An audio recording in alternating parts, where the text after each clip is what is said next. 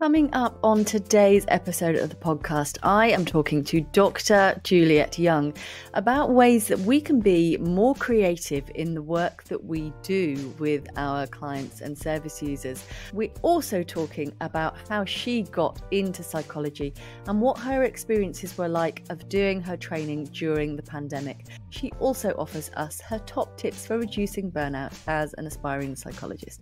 Hope you find this episode so useful.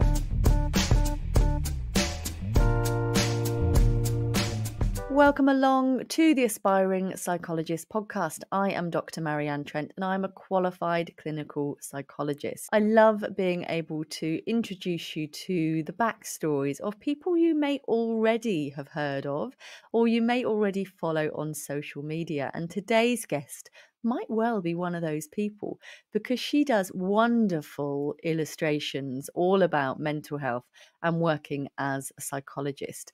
We are talking to Dr. Juliet Young, also known as Creative Clinical Psychologist. You will get to learn the backstory of how she ended up in psychology and also one of the other professional psychology disciplines that she considered before becoming a clinical psychologist. Let's dive in and hear all about it, and I'll catch you on the other side. Hi, I just want to welcome along Dr. Juliet Young to the podcast, who is a qualified clinical psychologist and also a really creative clinical psychologist too. Hi, Juliet. Hiya. So we first crossed paths because somebody had said they'd love to see us talk to one another. And that was over on Twitter /X, whatever it is these days. Before we get into you and your fantastically creative illustration ways, can we have a little bit of a think about you and psychology? Yeah, sure. So how did your... What would you like to know? Everything. When did you first take an interest in psychology and how did that unfold for you? When I was back in secondary school, actually, I wasn't very well behaved in secondary school, and I would often be sent to the head teacher's office or the deputy head's office. And I had been watching Tanya Byron's Little Angels. I don't know whether people will remember that or whether aspiring psychologists are old enough to remember that, but it was a TV show that a psychologist went in and helped parents to think about their children's behaviour through a kind of needs-based lens. So I was really fascinated by that and interested. And then in school, when I would be sent to the teacher's office, I would kind of bring in this, well, they need to be doing this better, they need to be thinking about this. And my the deputy head teacher at the time said to me, Juliet, you should be an educational psychologist. And of course I didn't know what that meant, but that sort of stuck with me. So I guess that's kind of where it began. I love that. They didn't just see you as being precocious and put you back in their box. They thought, she's kind of good at this. We should probably help her cultivate this. Yeah. Nice. So then presumably you went off to university to study psychology. Yes. So I did a BTEC at college. I didn't do the normal route of A levels, and within that was a kind of a module on psychology, and that's where I fell in love with it. And then after a year out, decided that actually I did want to go to university, and then applied and got on. Studied at UWE to do my undergraduate. Great. And did you then fall in love with clinical psychology during your undergrad degree, or did that come later? No, so I had no idea what clinical psychology was, probably until, I don't know, 6 or 7 years ago, actually. So that would have been, I started that 16 years ago. So there's a big chunk where I didn't know what clinical psychology was. And it wasn't until I knew what educational psychology was because my teacher had mentioned it. And I got a job after my undergrads working in like an eating disorder, a home for people with eating disorders, really. And decided through that I really did want to pursue a career in educational psychology. So I went and got a job in a school, and then worked there for 6 months. Went and got a job in another school. Worked there for 5 years, and within that time applied for educational psychology, and I didn't get on. And actually within that process, so it was around about the same time as I read a book called by Dr. Tanya Byron, a skeleton cupboard. Or what that book does is it gives, I think it's 4 case studies, and talks about these people and their difficulties, and really it sort of formulates, and that really captured me and really made me think, actually maybe I really like this idea of formulation and thinking about people's needs. And yeah, so I then decided that I needed to get a job within the NHS and get some experience in mental health services. So I got a job working on crisis teams, they're known as in Bristol, and intensive teams, they're also called in the broader trust that I work in, and just doing bank shifts. So yeah, so adult mental health services, and then also decided I wanted to do a master's. To just try and get my head into clinical psychology. So I ended up, there's a bit of a long story behind this, but I ended up going to the University of East London to study clinical and community psychology. Now, when I applied for this, I kind of went on it because I was really captured by community psychology and what the course outline was, without really realising that how far the University of East London is from Bristol. And I would get up at 4 or 5 in the morning, get on a coach, get to central London, go for a day of lectures, and then do the same return journey. So I did that for a year, well, not quite a year, I think it was sort of 8 months, once a week. And then alongside that, and while doing the crisis work, also got a job as my first job as an assistant psychologist. Lovely. Gosh, yeah, that is quite the commute, isn't it? And then you only Yeah. need one decent train strike or delay, and it just sends your whole day into chaos. Yeah, I think there was a time when I think it was the Beast from the East. I don't know whether you remember that, when there was that huge few days of snow, and I ended up getting on a coach and going to London for all the lectures to be cancelled, and then being stuck in London having to stay at a friend's Oh house. gosh. But I think what So it you're was, really yeah, nicely portraying is that actually, as an aspiring psychologist, we can really spread ourselves very thinly, expecting ourselves to be in several places at the same time and, trying to learn whilst also probably being quite stressed and pressured, and holding many mm, different, thoughts in our head and responsibilities. It's not easy stuff, is it? no, and I think you've got to want it, and I think you've got to. Um, I guess it's about there's a lot of hard work that goes into building that portfolio, is it, I guess, of experiences. And but I also think there's something about values, and for me, like going and doing the masters in UEL, like I was so inspired by the lectures, especially the ones around community psychology, and we had a term of doing critical psychology as well, that it didn't feel exhausting or hard. I felt very energized by it. I felt very inspired, and I felt very I guess it really confirmed to me that I wanted to work in clinical psychology, because I could do those things that I kind of saw as educational psychology, like working with the wider system, thinking in a kind of more systemic way, but also, um, yeah, but also meeting those needs. I kind of wanted to be able to do therapy, and I guess it's working across those systems, like Bronfenbrenner's um, ecological systems theory. I'm going off on a tangent, but That's all yes, right. it's really hard. It's really hard, I think. And yeah, I think I was very fortunate to have had quite a lot of experience behind me at the point I decided I wanted to go into that. So that kind of acted as a bit of a platform to get my job as an assistant psychologist, and to, get onto the master's course, and to be able to be working in a kind of a flexible job doing crisis work to enable me to fund my master's, and to be able to fund, my rent and stuff like that as well. So it's tough. Yeah, one of the themes in the Clinical Psychologist Collective book was this perseverance, and that you really need it, because otherwise at any point you could be like, oh, I'm just gonna not bother, I'm gonna go and do something else. Whereas, you know, the more and more you persevere, the more and more likely you are to actually get to where you need to be to get on the doctorate, to get qualified. It's a lot. You know, it is a lot. And I remember, as I was listening to you speak, it was reminding me of when I was doing my master's and I was working full time whilst studying a master's part time, whilst I'd also had a car accident, I had back problems, I'd just broken up with a partner as well. There could not have been any more going on in my life. And yet it was that year that I did my successful form to get on to the doctorate.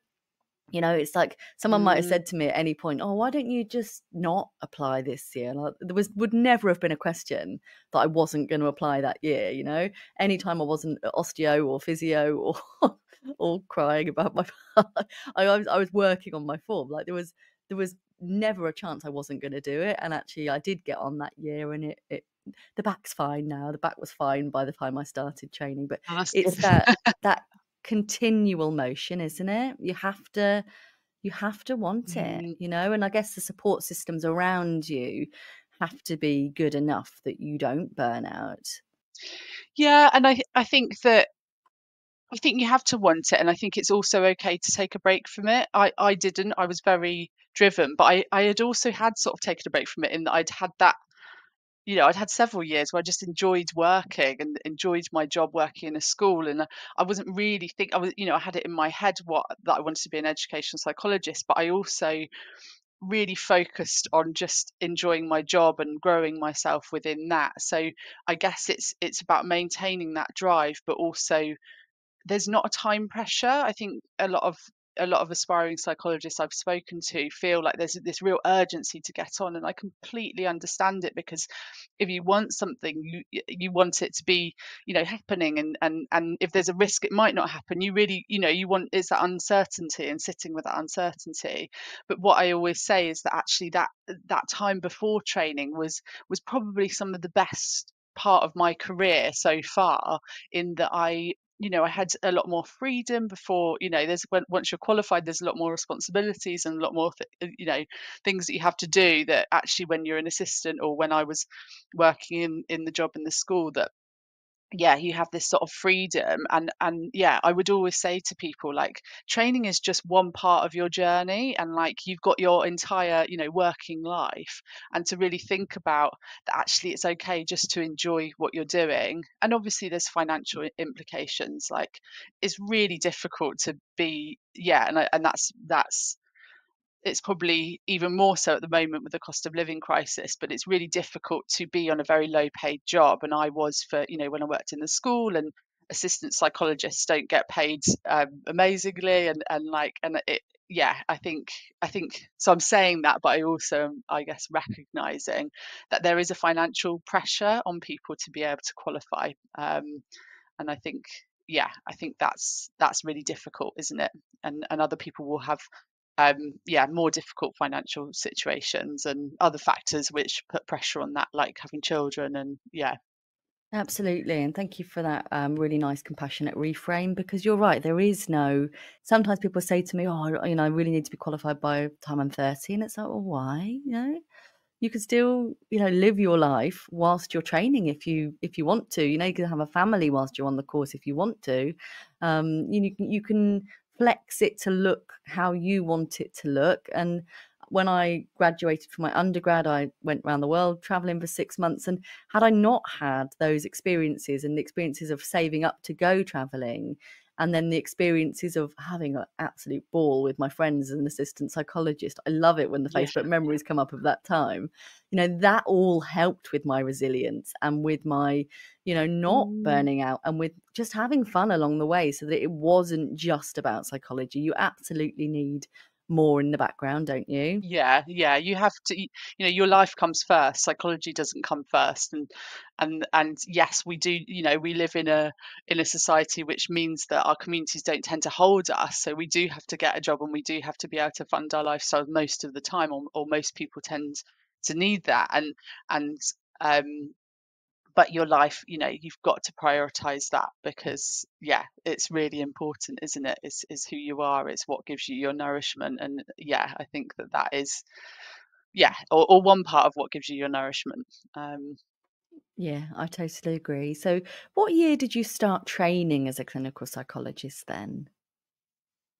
So I started 2019, so started 4 years ago. I've been qualified a year. Amazing. And how has that journey been for you transitioning from trainee to qualified? I think it's been, yeah, I think it's been generally a good one. I think that training was very challenging because we trained, the pandemic hit 6 months into training, and there were lots of challenges that came with that in terms of placements. I mean, it gave us more time to be at home because we didn't have to travel to lectures because lectures were online. But I wonder the impact of that on how much, information I retained from lectures, just sat staring at a screen. And yeah, uh, my placements were tricky because a lot of them were remote. I don't work very well remotely. I like being somewhere, I like being among people. That's kind of how I work best. So I would say that I probably haven't got a comparative experience other than people who trained at the similar time or through the pandemic. Um, but I really enjoyed qualifying and being able to um, just be in the office more and to go into a job that I loved, and not that I didn't enjoy some of my placements, but there were some real highlights in some of my placements. But ultimately, where I'm working now is the area that I want to be in, and therefore it's very values based, and it meets that need to be working with my values and with my interests. And I think so, yeah. So I think an easy transition. I would say I was definitely ready to qualify. I was definitely ready to, you know, to get out into the world. And that's not to say that I wasn't training wasn't really important. There's lots of gaps that I probably still need to fill, and learning is an ongoing journey, isn't it? So I don't mean it in the way that, oh yeah, I just knew everything and I needed to leave, but in that I was ready to go and start the next stage. Hmm.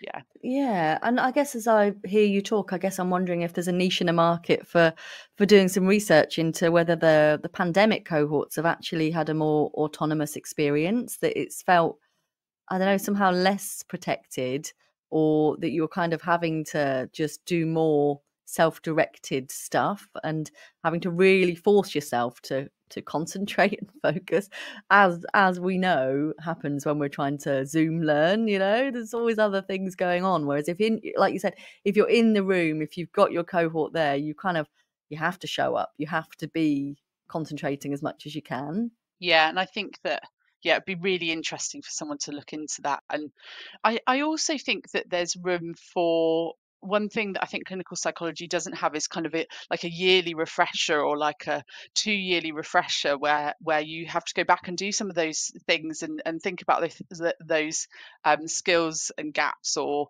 I don't know. And I guess that might not work if you're in a very specialist area, but having the opportunity to be able to refresh, I think, would perhaps mop up some of those gaps, which, yeah, I think during the pandemic it was just really hard to learn and to stay engaged, and you're not having that contact with others other than on the WhatsApp group. And I was lucky enough to have a very good friend who lives on the road next to me, but other than that, there's not that contact time. And I think that's a really vital part of training, actually, is learning from your peers. And I feel like I missed out on a lot of that. It really is, but I think also the training is as much about instilling your confidence in yourself as it is teaching you the stuff. So I remember I was actually unwell for the half a day on the training for how to work with people with a bipolar presentation. Half a day for that, that ended up being kind of quite a key part of my qualified life, is working with people within that disorder. And I still sometimes wonder, like, would I be better at this if I'd had that half a day training? And of course, we know the answer Yeah. is no, because what can you possibly hope to learn about a whole kind of way of working with people and understanding and conceptualizing difficulties in half a day? You just can't. I think that's really true, and actually, what's the saying? Jack of all trades, master of none. That you come out of training with these tiny pockets of things. So yeah, it probably actually is that there is. I wouldn't I wouldn't have retained all of that stuff whether I was doing it online or not. But I definitely think, yeah, I identify with that as well. I missed the ACTS training for our CAMS, so CAMS or acceptance and commitment therapy for CAMS, and then also for the adult.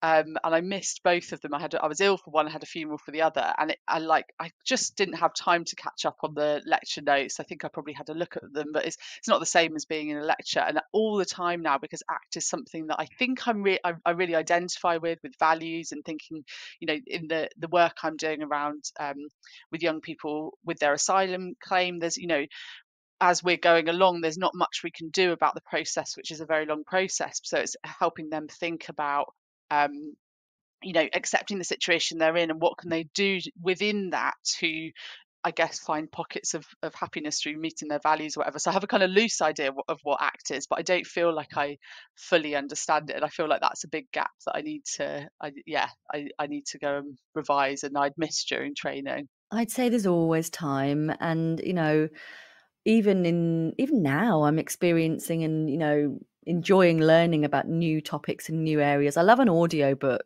and so that's a really nice way for me to learn things.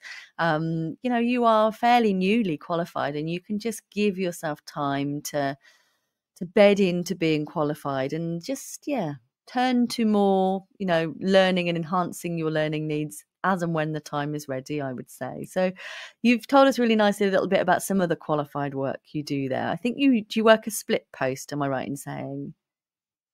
Yeah. So in teams that are sort of attached to each other, but yeah, two different distinct roles, both clinical psychology roles. Brilliant. Do you want me to And say a bit more? are you happy to say a little bit more? You don't have to identify the service you work in or anything, but are you happy to say a little bit more? Yeah. So I work, 2 days a week I work in a service for children in foster care, and that is mainly working with the systems around young people, although I have got a few young people that I see weekly for therapy sessions. And that's where I worked as an assistant psychologist as well. So it was sort of like coming home. And I really love that work. I really like the complexity. Like working with systems. I like thinking about attachment and trauma. I'm really interested in kind of developmental trauma and the impact of that, and how, I guess, how that can be some of that can be repaired. So that's the 2 days a week, and then 2.5 days a week. I work a 9-day fortnight. 2.5 days a week is in the asylum seeker and refugee clinic, and that is working with children seeking asylum, families as well, and it's primarily a trauma service. So we've got quite a narrow commissioning in that it is just working around post-traumatic stress, and um, yeah, but that is prevalent in that population, because most people who have had to leave their country of origin have experienced horrific trauma, either when they were there or on their journey. So yeah, so a lot of our children um, a lot of our referrals meet our criteria anyway.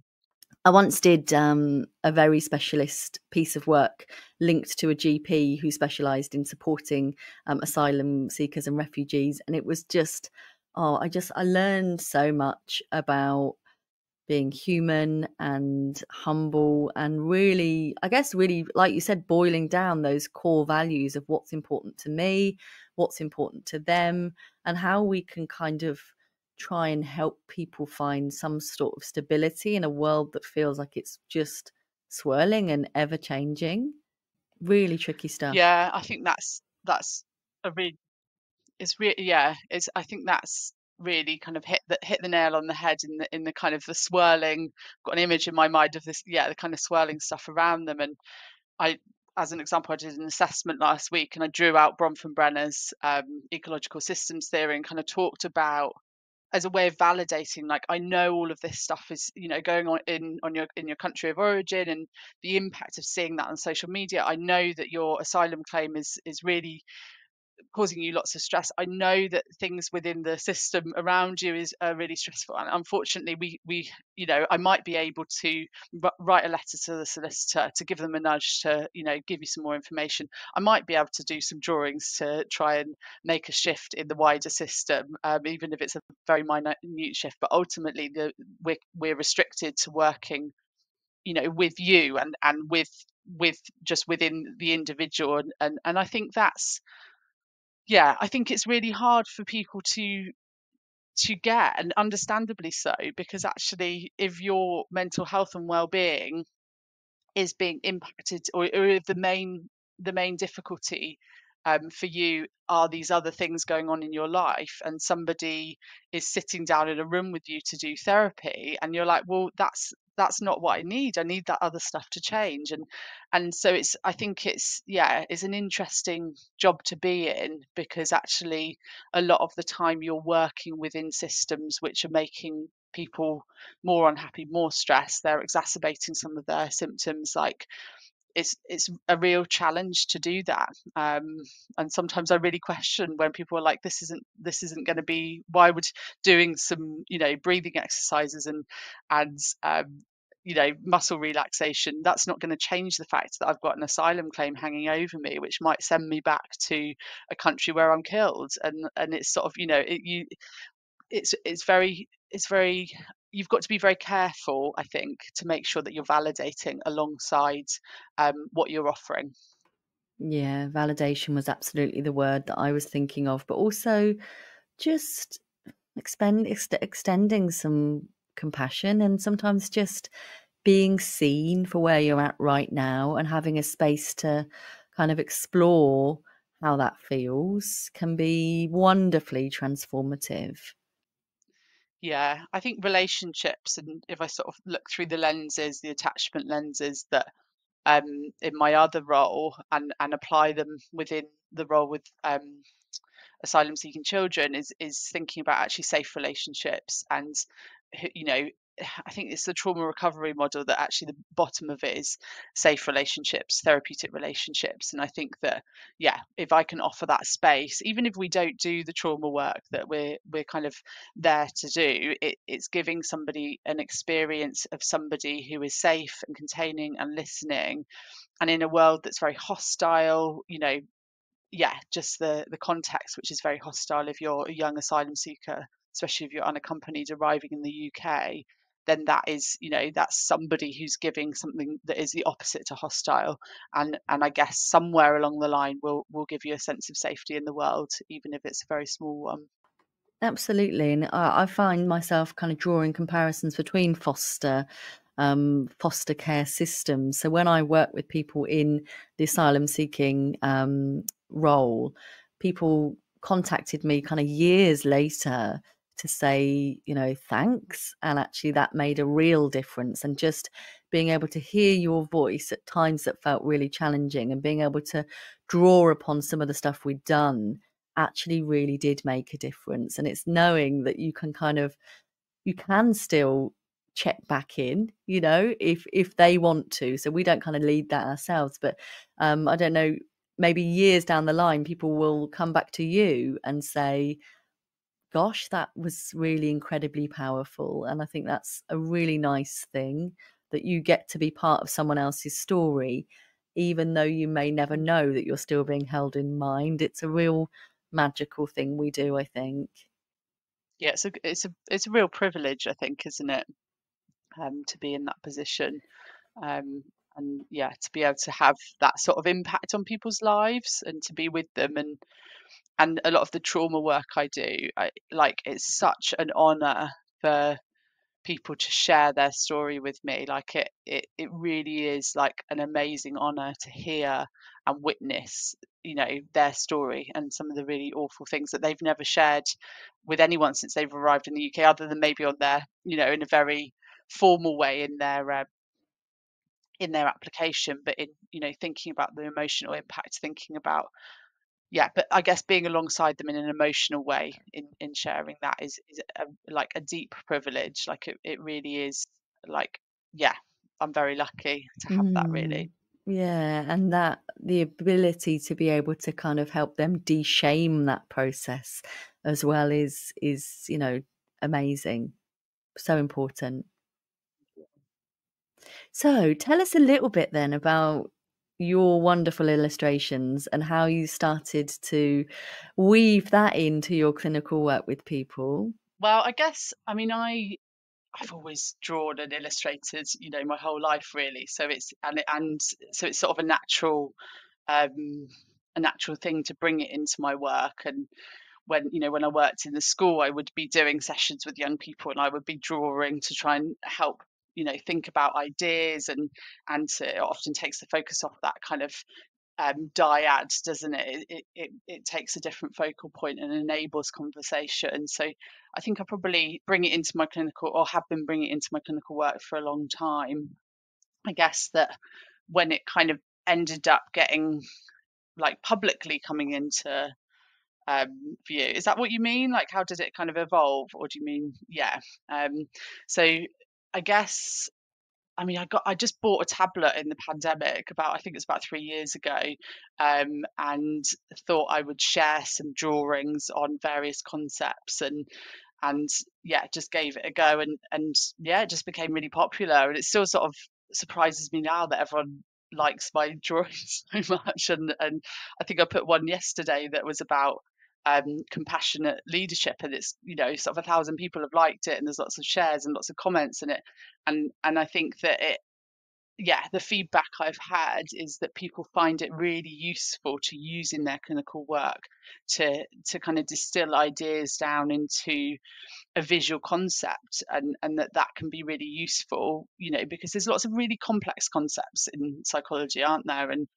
And we live in an increasingly visual world. So yeah, so that's kind of what I hope to do. That's sort of what's ended up happening, and it's ended up, I do there's been various offshoots from it now, which I really enjoy. So I did yeah, see the one you mentioned. I think it was almost like a waterfall.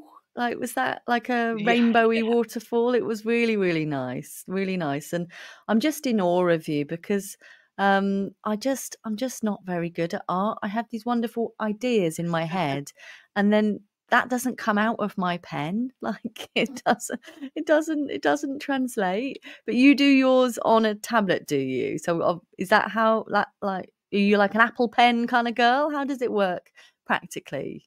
I don't have an iPad. I've got a Samsung. I always get messages saying, what do you do these on? And people often think that it's on an app actually, and there's like a clip art image, and I'm just bringing them together. But it's all hand drawn. So I've got an app called Ibis, which is, I don't think it's like a well-known one at all, but it's just what I started using, and now I'm most familiar with. And yeah, I'll just draw them, and it can take, sometimes they can be very quick, sometimes it can take me hours and hours and hours. And I really enjoy doing it. It's very therapeutic for me to sit down and draw and just have the creativity, or the time to be able to be creative, actually, the freedom to be able to kind of create. And I think in pictures, so I often, I think in, like, I see concepts, and I kind of am visualizing all the time things. So it's just kind of, yeah, putting that then gets translated into, yeah, drawing it. And sometimes they're not that good either. People sort of say, oh, like, I quite like your scruffy little drawings. Like, I just think that sometimes that there's like a wonky arm, and it like kind of, it doesn't all come together. And there's some that I've done which I sort of look at and just think that's awful. But yeah, yeah, that's just sort of how it comes together, really. I like that. I think life is imperfect, isn't it? And sometimes it doesn't need to be pristine and polished. And I'm sure it's still, even your scruffy ones that you don't like are still far above what what I could achieve. How did you start to think about putting your ideas down into a book? How did that come about? So I was contacted actually by a editor, from Jessica Kingsley Publishers, and she just contacted me saying, I really like your drawings. I like how you sort of distill concepts down, and your explanations as well. Like, would you be interested in doing a book in, like, maybe kind of I think she suggested maybe a clinical psychology one or CBT or sort of an area. And I like, I was honoured when she emailed me that, because I just thought that's, what a privilege for somebody to be thinking about, you know, offering you that opportunity. And yeah, and then that formed into, I actually contacted two of my lecturers, because I thought, if I'm going to do an illustrated guide to clinical psychology, lecturers who teach on courses about clinical psychology are the best place to go. And I contacted one who's very not very, actually, that's probably unfair, but she's CBT is she's a qualified CBT therapist, and I guess kind of gives that more CBT lens. And then I also contacted my research supervisor at the time, who I guess took more of a critical lens towards clinical psychology and some of those more community psychology values. And then we all got together, and then created the proposal, and then that got accepted. And then April this year, it was like a second thesis, trying to finish it off and trying to finish off the illustrations and stuff. Amazing. So we're recording this at the tail end of 2023, but we're very much planning that this episode's going to come out when your book is available. So tell us what it's called. Tell us where you're imagining it might be available for purchase. Tell us all of those good things. So it's called An Illustrated Guide to Clinical Psychology, and it's by myself, Juliet Young, and then Dr. Catherine Butler, Dr. Rachel Pascal, and it's going to be available on Amazon. I think it's already available for sort of pre-sale and major bookshops. We're also doing a book launch, which I think maybe on, I think it's the 27th, 28th, in Bath. So if you're in Bath, but there'll be information about that on my Instagram page and on my Twitter page closer to the time around that. Brilliant. How exciting. Your very own book launch. What an exciting book baby to be launching on the world. Yeah. So your ideal client for that Yeah. is an aspiring psychologist. That's the Yeah. ICA? Yeah, so aspiring psychologists. We also talked about it just being useful for newly qualified psychologists, and also those who might be working alongside clinical psychologists and wanting to understand what it is as a profession. To have in a staff room where there's a multidisciplinary team, and just, I guess it could be a reference book for, I might find it useful to reference for another section someone else has written on, I don't know, cognitive analytic therapy, and just to remind myself what are the key principles. It's very much an intro and summary. So there's, a page or two per idea, per therapy modality, per approach. There's stuff around the first chapter's on kind of the history and some context, and there's stuff around key skills. So it's a pick up, flick, and put down, or or you might want to read it back to front, but it's sort of for anybody that it might be useful to, really. It sounds brilliant. Have you designed your cover as well? I'm imagining it's brilliantly illustrated. Yes. So the cover was, I gave the illustrations, and it's been put together by a graphic designer, actually, because that's not one of my strengths, or at least something I've not tried before, is the kind of the composing things in a graphic design way. So and have you seen it yet? Have you held it in your hands as yet? Not a physical copy. We had the final proof just PDF sent through the other day, which is sort of bizarre to see, that it's ISB numbers, or and we've had some endorsers who have read it and given some comments on it, and it's it feels it's just really exciting. Like I remember sitting down with one of the other trainees a year into training, and sort of talking about wanting to take it a bit easy on training and say, oh, it's not like we're going to write a book or anything. And then here I am, 4 years later, with my book coming out in a few months. It just, I love that. And if people want to learn more about you or follow you on socials, where should they head, Juliet? So Instagram's probably the best place. So I'm creative.clinical.psychologist. I've recently set up an Instagram for sort of my, like, Dr. Juliet Young. Brilliant. Thank you. I'll make sure there's details in the show notes for how people can follow you.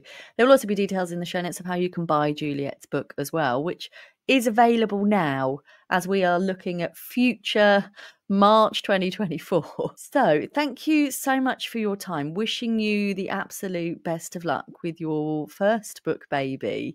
I hope it flies really well for you and really makes a difference and helps people understand what it is that we do and perhaps feel a bit more contained and understood by those around us as well.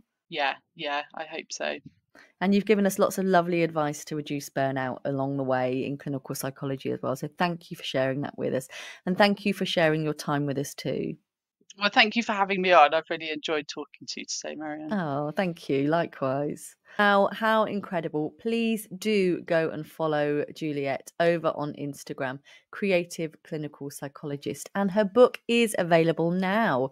So check out the details in the show notes, or if you look on my socials, you'll be able to see links to the book as well. Hope you found that interesting. I love the way that psychology allows us to blend our skills, our interests, and our passions into our clinical work. I'd love to know what you think to this episode. Come and let me know over in the free Facebook group, the Aspiring Psychologist Community with Dr. Marianne Trent. Please do also subscribe and like if you're watching on YouTube. And why not consider checking out the Aspiring Psychologist membership, as well as my own books, the Aspiring Psychologist Collective and the Clinical Psychologist Collective book. Thank you so much for being part of my world, and I will look forward to catching up with you for the next episode of the podcast, which will be available from 6 a.m. on Monday. Take care.